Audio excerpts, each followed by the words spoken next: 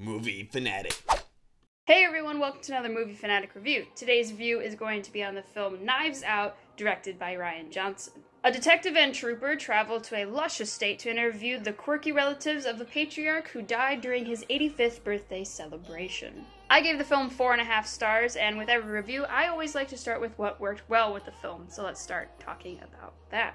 Number 1, storyline. Ladies and gentlemen, welcome to Clue, the 2019 edition. That's basically what this film is, and that's what makes it hilarious. The main house had a bunch of secret entrances and exits, just like their house included. Everyone in the film is a suspect, just like Clue. They're trying to solve a murder, like Clue. It's basically that, and it's hilarious, and I love it. My favorite part of the storyline was when Daniel Craig and his, detectives were, or however you call them, but they were interrogating everybody. Now tell me, who is Ransom? He's his grandson. He's a good kid, a little troubled here and there, but still a good kid.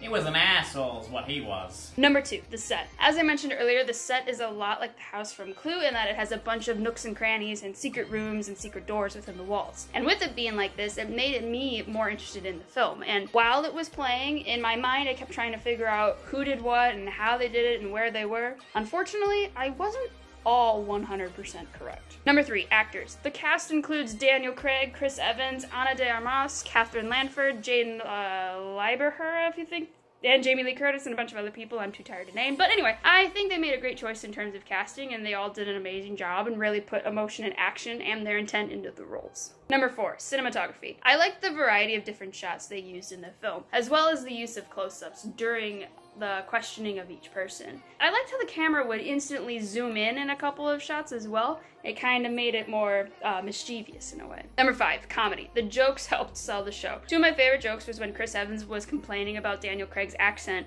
Now, sir, you gotta understand, this is important. Enough with that KFC girl centers bullshit. And when they were discussing the boys' whereabouts. Now that we have the good stuff out of the way, let's move on to what the film needed to work on or change.